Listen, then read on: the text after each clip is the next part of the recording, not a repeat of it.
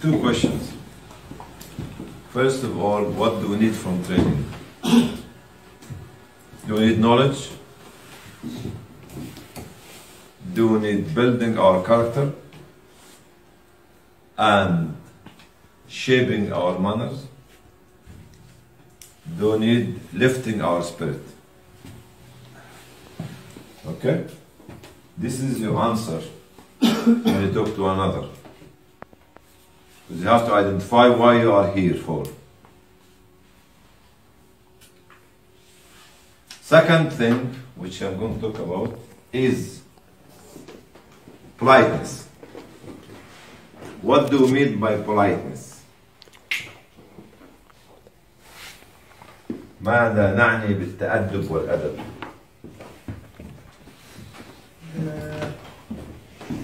quickly. احترام. He said to respect someone as you expect to be respected. تحلي الأخلاق ده كله بالعربي؟ تحلي الأخلاق الحميدة. Anything else? With whom? تأدب مع من? Being polite with whom? Yourself and others. Yourself with others. People you people you interact with. Colleague. I saw a photo on the Facebook which gave me an impression that Islamic Relief is not a polite organization. Because one of your people, give me a chair, please. This photo was sitting like this.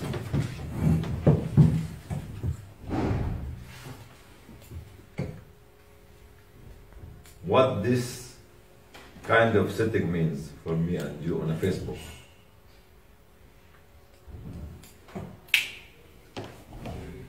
What does it mean? Relaxed? Huh?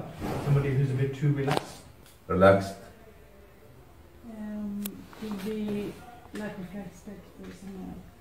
Lack of respect. Could be also comfortable. Comfortable. Depends on the context. It depends. It depends on the context. It depends. I know in some cultures that gesture is disrespectful, seen as disrespectful by some. Okay. Islamic relief worker should never cross his legs in front of anybody.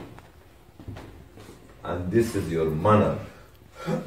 Because they have been employed by the people who pay you the money, or the poor people. I don't want to see the size of your shoes, the color of your socks, okay, or the value of the shoes that you are wearing. When I look at it on a Facebook image, it gives me a message. Arrogance or disrespect. Like why is it? Politeness with whom? I was doing a selfie video. You know what you mean selfie video? In Geneva. Because I don't have an assistant to me, don't have a budget or human resources or financial resources. Okay? Coming back to it. Politeness is with the poor, with the sticky eyes, bare-footed, with running nose, nearly naked child, miserable looking. Have to be very polite with him or her. This is where we start the politeness. This is where we have the training. Your training is very good, but not good enough for me. Unless and until I know whom I am serving and who is paying my salary and who is living in the life that I don't live, eating the food that I don't eat, drinking the drink that I cannot drink, and wearing the clothes that I don't have and I will never be able to wear. This is the politeness. That's why the Prophet Muhammad ﷺ was asking about the black servant woman in the mosque. Black servant in the mosque. Where is she? They told them she died. Why didn't you tell me? So I could have prayed upon her soul. She's just a cleaner. The respect goes to the black servant. This is the quality of the politeness of the Prophet ﷺ. And when he stood up in respect of the body of the dead Jew, not a Muslim, but he was a Jewish man. This is the respect which come out of the politeness of the character of the Prophet ﷺ. You count the money, you are dead meat. You just talk about money, dead meat. No value in you. You lose the ground. Because money evaporates. Value stays forever. Manner stays. A man and a woman is a complexity of many good behavior, manners, and vice versa.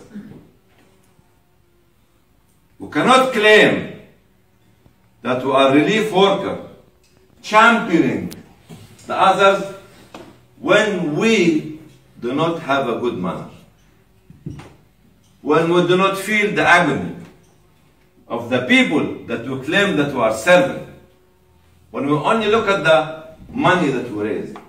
I give you the condition. What's your condition when you are going to meet a big donor? And what's your condition when you are going to see a miserably looking family? Ask myself and yourself. Psychologically, how I prepare to get that check, or how I am prepared to sit down with those people.